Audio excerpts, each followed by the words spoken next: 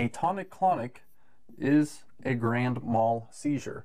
Okay, so remember, grand mal, M-A-L. Okay, I've heard it used in the field before that if it's an elderly female, they'll say a grand mal seizure. If it's an elderly male, they'll call it a grand mal seizure. Grand mal, okay? Or tonic-clonic. So let's break down what this even means. So tonic and clonic. Tonic is that phase to where your body becomes tense and rigid, and clonic is the convulsion or rapid contractions of. Okay, so that's how it clicks in my head. T for tension, C for contraction. So that rapid motion, tensing up, is that tonic-clonic seizure. An absent seizure or petit mal, those go hand in hand. Okay, anymore generally, tonic-clonic is the most common and absent is the most common.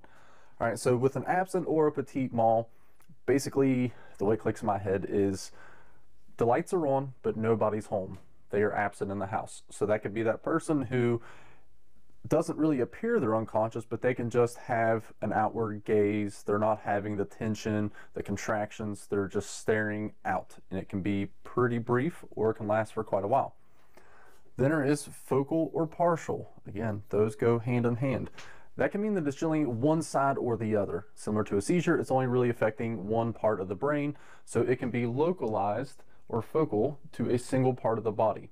And it can be tonic-clonic to one part, or it could just be clonic or just tonic. Okay, but that generally is only going to affect one part of the body, but then if it does involve the whole brain, then we generally evolve into the tonic-clonic. Okay, and then we have just clonic.